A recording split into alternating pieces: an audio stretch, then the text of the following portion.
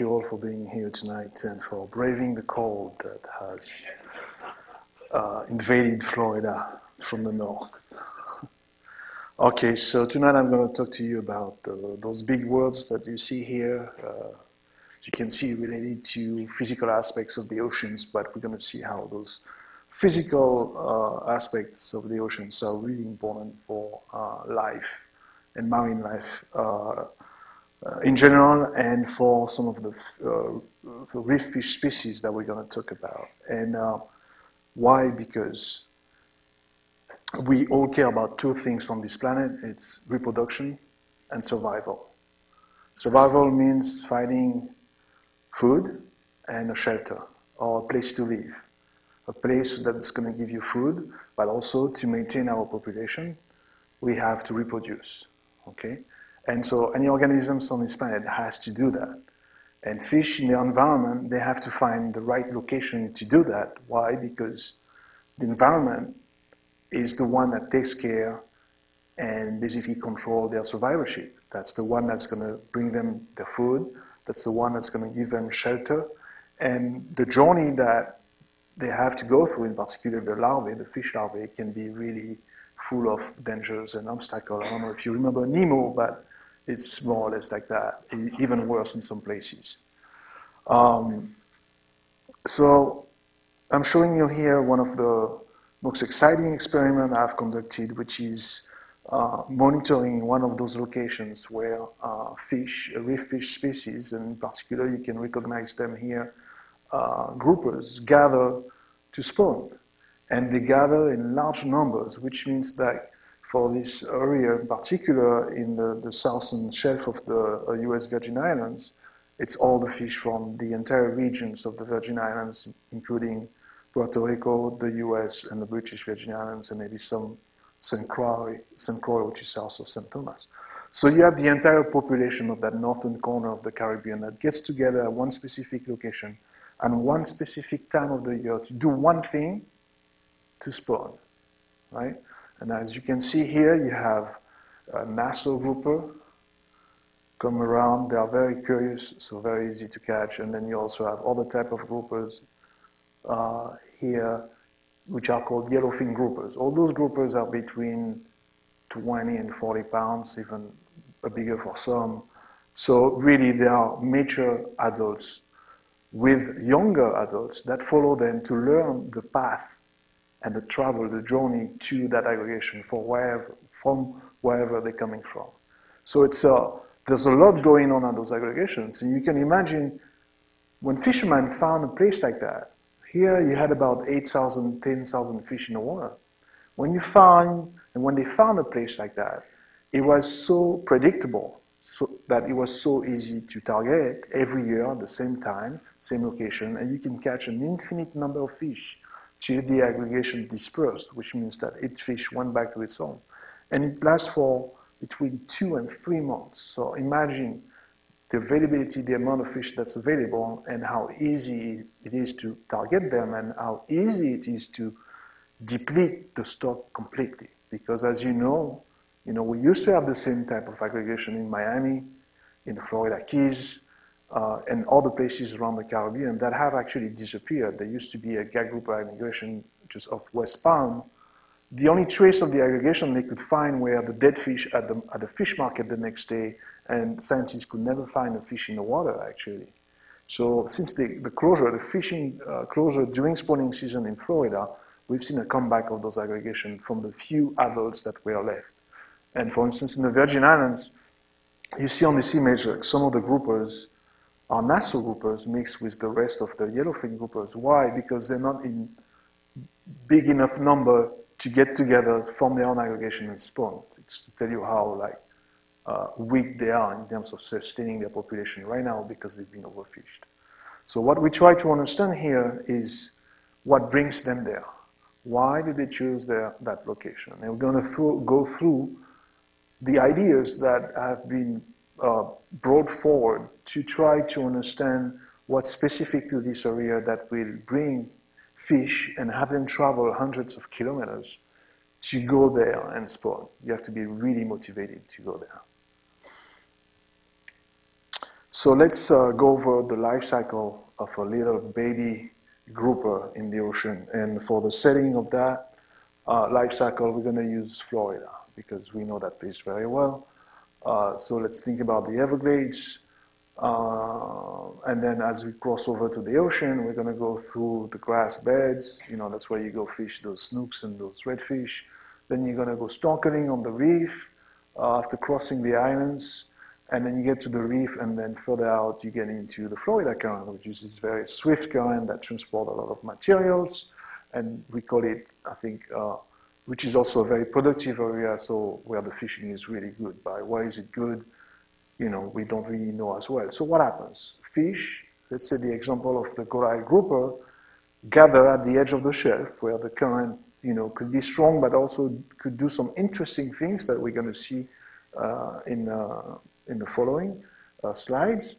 They gather and they're going to release their eggs in the ocean. Those eggs will be transported by currents in a location where when the larvae hatch, they're going to have food, right? So remember, habitat, food, that's what matters for us.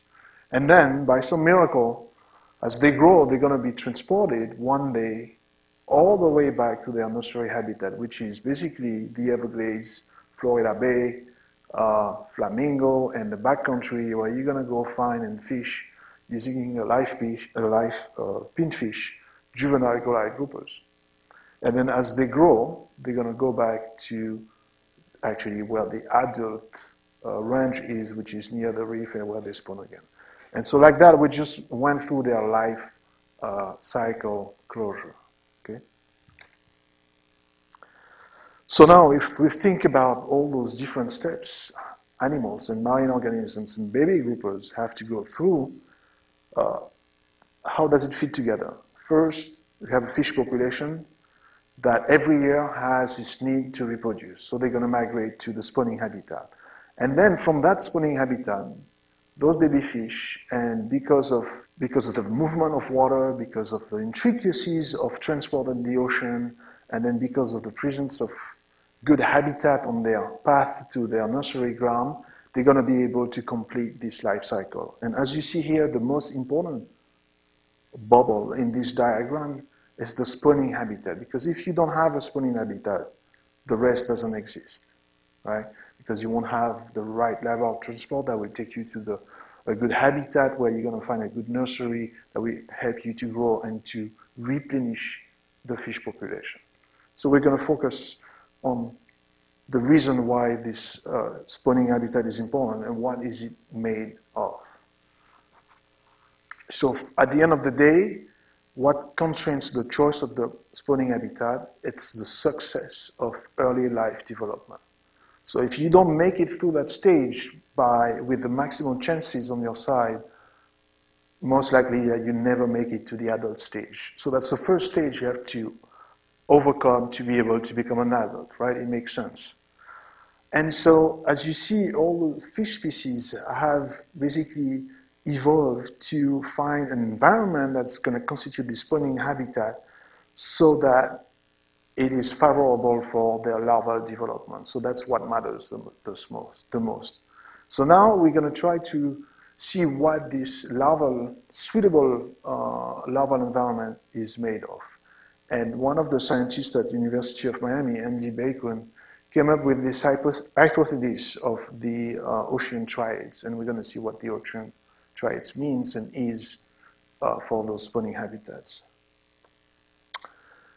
He stated, basically, after observing many ecosystems around the oceans, that a good reproductive area actually is able to enhance or to create enrichment, which means bringing food, making food available to the hatchling larvae. So I take the example of the upwelling system on the west coast of continents in general, where you have this upward lifting of nutrient into the euphotic layer, so basically the layer where the light can penetrate, that creates those planktonic bloom and that attracts feeders like bait fish and then predators that eat the bait fish.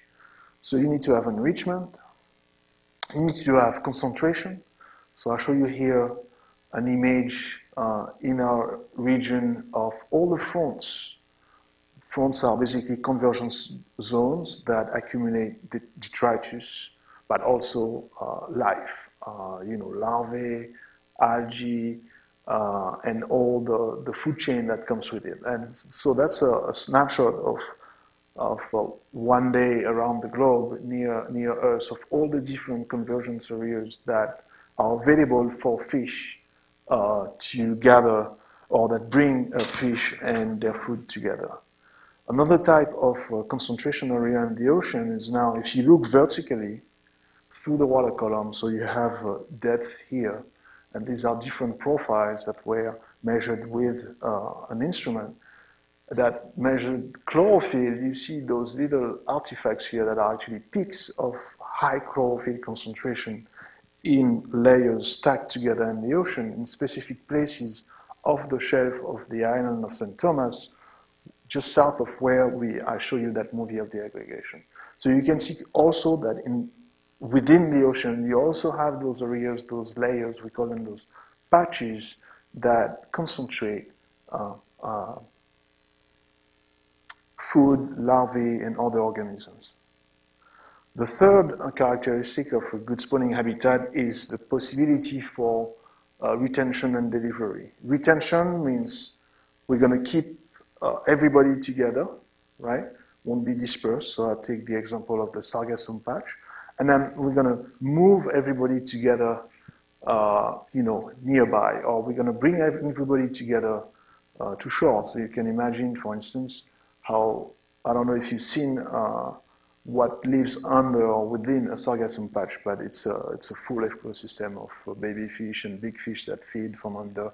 And sometimes this entire mat drifts all the way to the beach. Okay, so you have retention that, and then keeps the animal together, concentrated, and send them to the beach.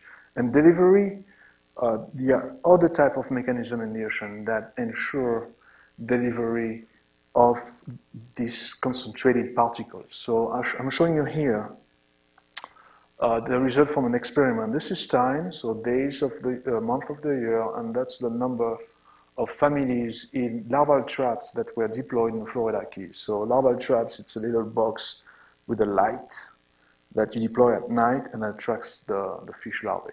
Okay, and the next morning you recover it and count the larvae in it and identify the species.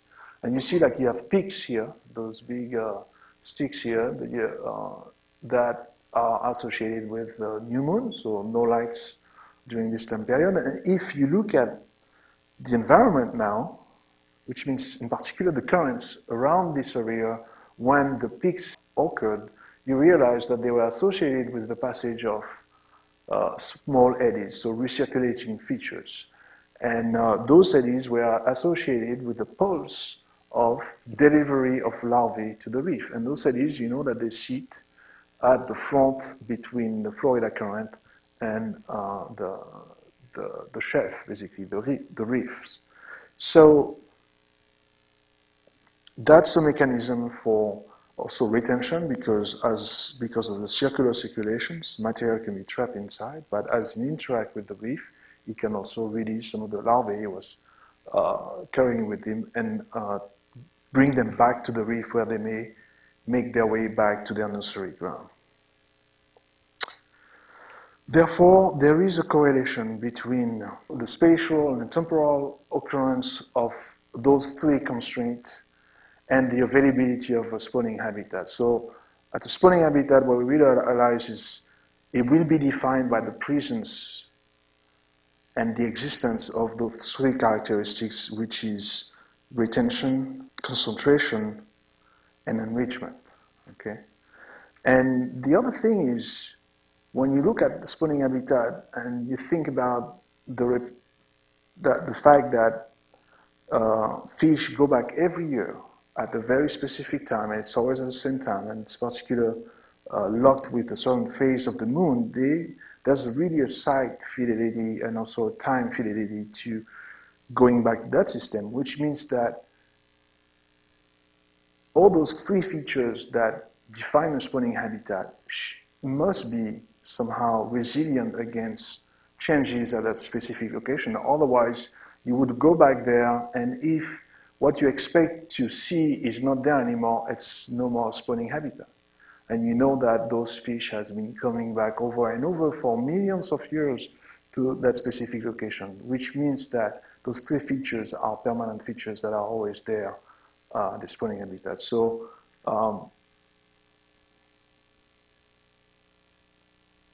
the conclusion here is that the spatial and temporal occurrence of all three features must be robust against interannual environmental variability. So this is something we're trying to understand. And what I'm going to do now, I'm going to show you that those three features, I'm going to take some examples, 2 examples, and show you that those features actually exist at spawning habitats that we know and are actually resilient features to changes because of the way they are created.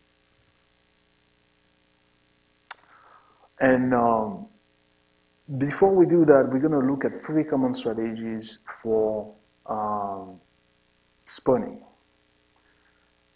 Basically, what are the expected journeys of fish larvae in the ocean, and how fish are adapted to 3 strategies in particular.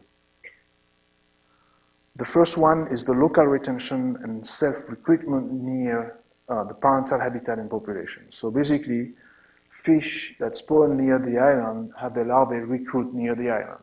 Okay, they don't. The goal is not to disperse them further away from the island. Okay, so that's one example. The second one is dispersal toward distant settlement locations. That's the case, for instance, for lobster larvae.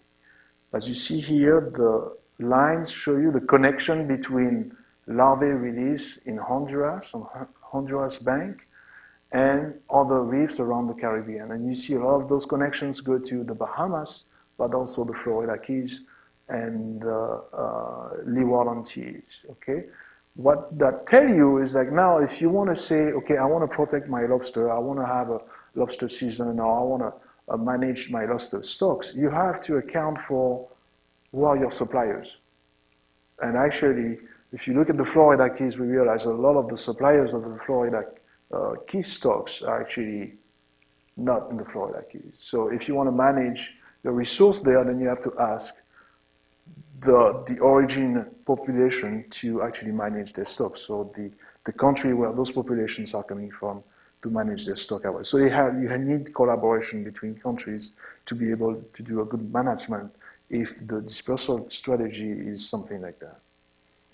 The other strategy, the third one, is a combination of the past two, where the dispersal is from and back to the natal site, but they go away from a while and wander in the environment, explore the world, just like teenagers before they go back to their parental habitat. And so I'll show you here a simulation. So basically, we use mathematical models to predict the transport of those eggs, and we show here how eggs released in Glover's Atoll in Belize were able to come back to the atoll. Okay, so they circled away, they meandered away, but finally made it back to the atoll. So you have 2 examples here. Some decided to go for a long journey and never made it back. Okay. So what I'm going to show you here now is we're going to look at spawning habitat, and we're going to try to identify the ocean triad hypothesis that Andy Bacon put together, and try to verify that actually those features actually exist in spawning habitat, like the one I showed you the movie for. And we're going to see another thing is that those spawning habitats sit in very specific type of environment that will ensure resiliency and consistency of the flow through changing times. And then we're going to have some discussion and conclusions on some of the features that actually really control that consistency and resistancy through time. So to do that, these are 2 cases. As I said earlier, I'm going to show you an example in the Mesoamerican region, so near Belize, and an example in the Caribbean, and we're going to look at the island of St. Croix. So the more I get tired, the stronger I get my French accent. I'm sorry. But, I'm going to have to go to bed soon, otherwise I'm going to end up speaking French to you. Spawning habitat. in these different regions. So let's start with the Mesoamerican Reef. So I guess you recognize that image here. So you can see Belize is located here. Here you have Mexico, Guatemala, and Honduras on this side. And then the spawning locations are located mostly in the southern part of this region. And here they are, the most famous ones that probably some of you dove. And they are mostly located around promontories, island points, and submerged capes. And they're mostly south of 19° north, and we're going to see what this location is important. What do they look like underwater? It's just like a cape, okay? So, you know, usually you have a lighthouse on a cape. You can see the cape from land, so the same thing, the extension in the water, which looks like that, and that's basically the selected place for those fish to spawn. So that's the spawning habitat. But what characterizes the spawning habitat in the Virgin Islands? So you recognize the Caribbean Sea. St. Croix is here. It's slightly isolated from the other islands. Here is a closer view and some surveys that we've done to look at connectivity between the islands. So to see if, you know, collect sample of fish larvae in that region. And here we could genetically match them or not, you know, see some connection between, there's a shared parenthood or complete separation between the different populations. And then I want you to take a look at this map that shows the extension of the shelf of St. Croix on the surface of the ocean, where the two major spawning irrigation sites are shown. So here the mutton snapper spawning irrigation, and here it's also red hind and mutton snapper spawning irrigation. And I want you to memorize these locations because you're going to see that they're not where they are by coincidence. All right, so now we saw what they look like in the water. Now let's see what the environment is, in particular their current environment. Back to the Mesoamerican region. So I don't know if you know the circulation in the Caribbean Sea. You have basically the Caribbean current that flows from east to west and then end up turning north right in front of Mexico here, where it becomes, when it crosses the Yucatan Channel here, the Florida current, right? The loop current, sorry, in the Gulf of Mexico. And here the current gets pretty strong, just like the Florida current in the Strait of Florida. But through the season, this location here, basically where the Caribbean current makes its turn, varies, moves, I would say up and down, north and south. And this variation, these latitudinal variations controls the presence of a southward flow here that creates this recirculation gyre, which is called the Honduras gyre.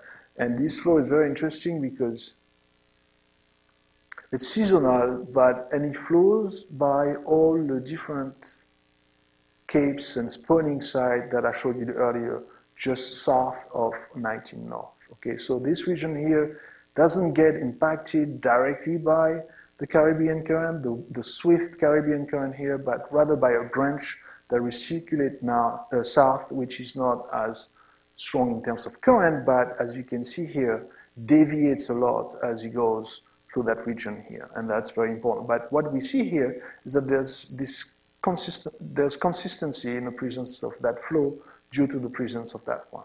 Okay, so the large-scale circulation drives, at a smaller scale, the situation to other features south of the big flow here.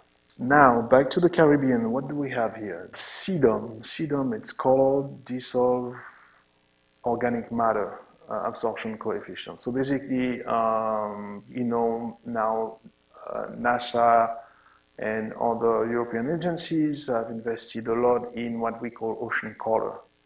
And by looking at the ocean through different colored lengths, actually, and by recombining the signal, the received signal through those lengths, you can estimate the presence of chlorophyll, of this organic matter in the ocean and other parameters. And basically that tells you where the plume from the Amazon and Orinoco rivers, where it's coming from and how it is entrained in the Caribbean. That's a yearly time series, that's a monthly mean. So you see through the year an increase, it's particular in July, of the amount of chlorophyll, of sedum, sorry, coming into the Caribbean, driven by the North Brazil current and the North Brazil current rings, one of them big, large eddies that impact the Caribbean, go through all the channels between the island and to the Caribbean here, and creates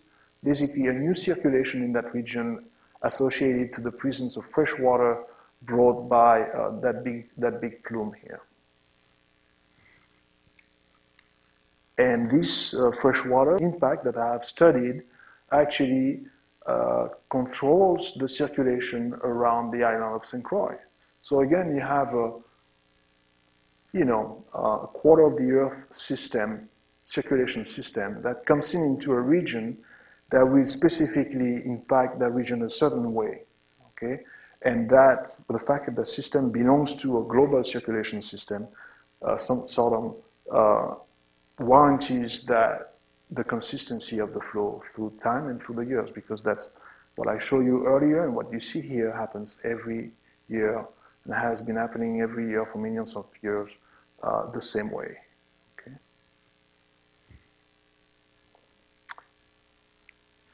So now let's look at those specific locations now that we know the surroundings, and see if we can recover through the interaction with the bottom of the ocean, so those capes, and the coast of the island, the shelf of the island and the water, see if we can recover those characteristics of spawning habitat that which are the ocean triads.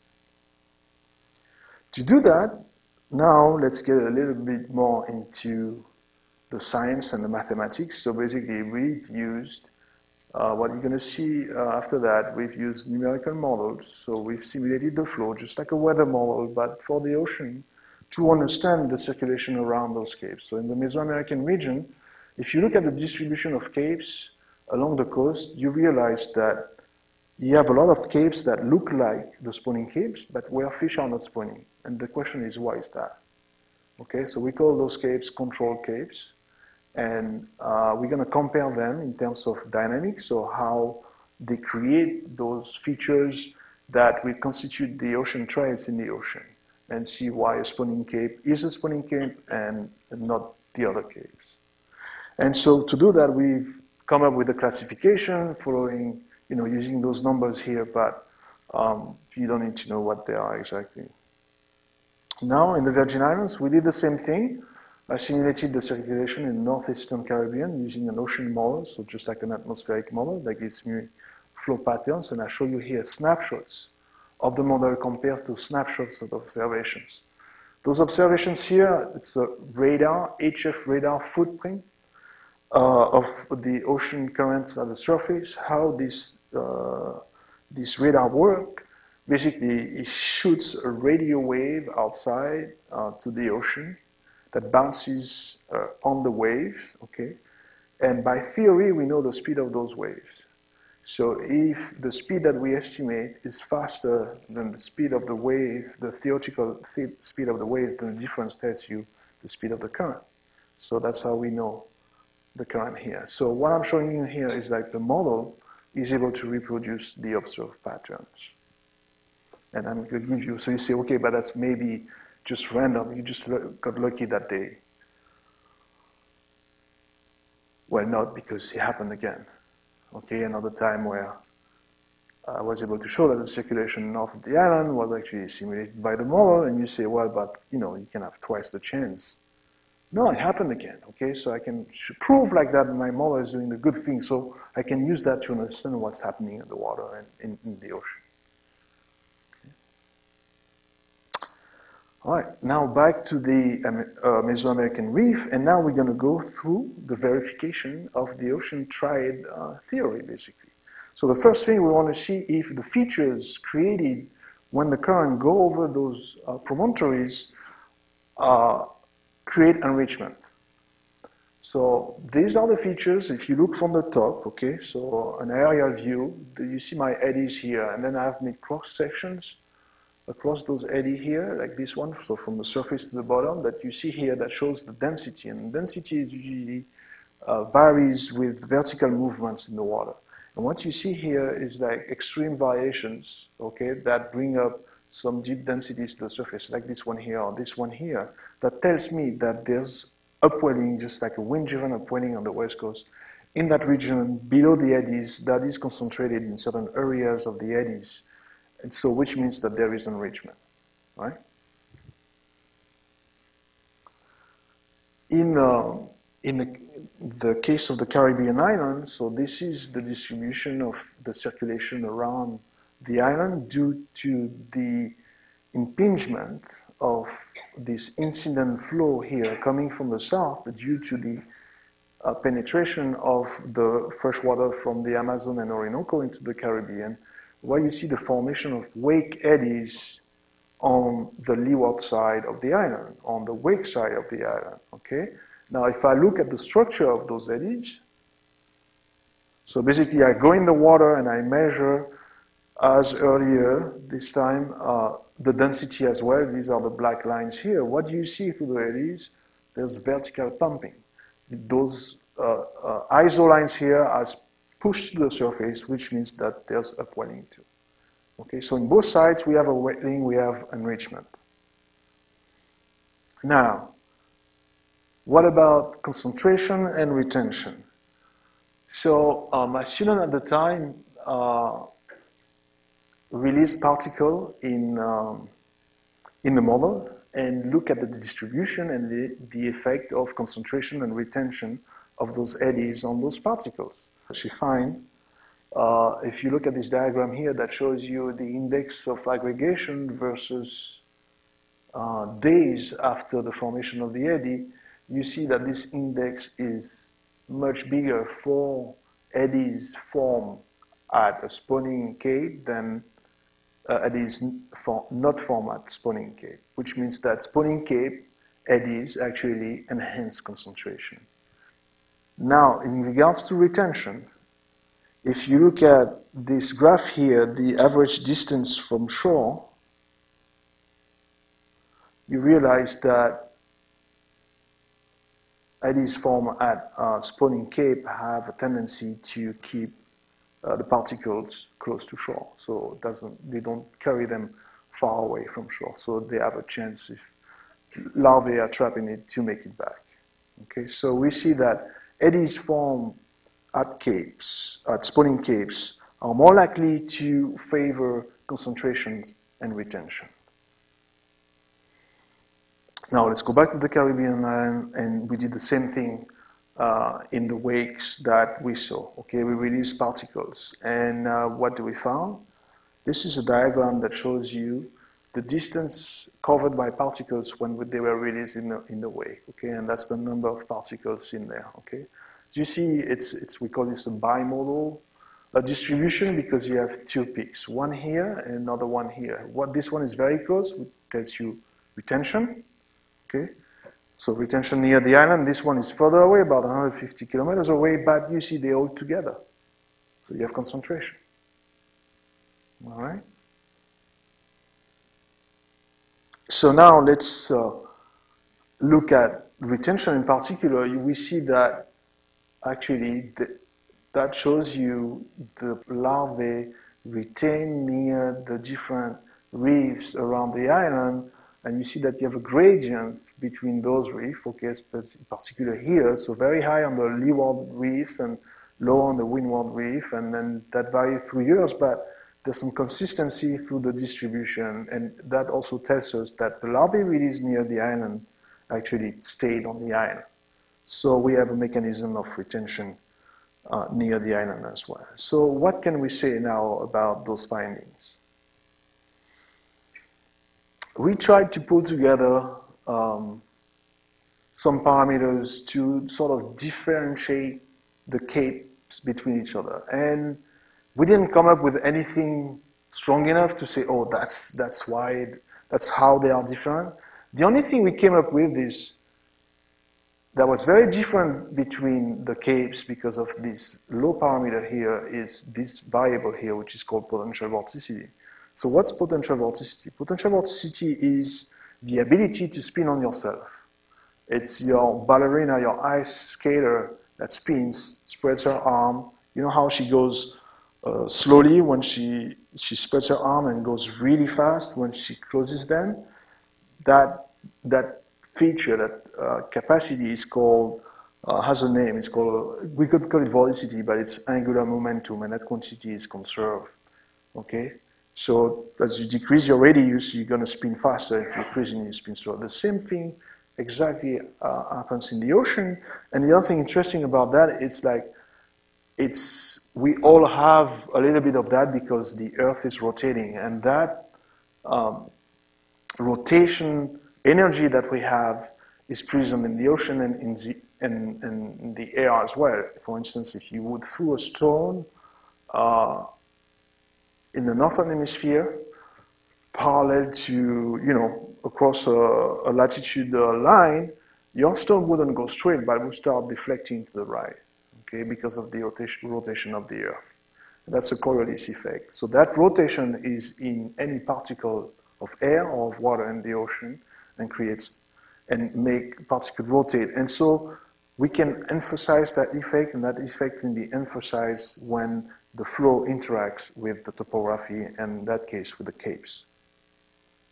All right, so what's, at the end of the day, the difference between the capes is how much vorticity they are able to generate on the flow. And then that vorticity control the eddies, and then control the fact that the eddies are able to create enrichment, retention, and concentration.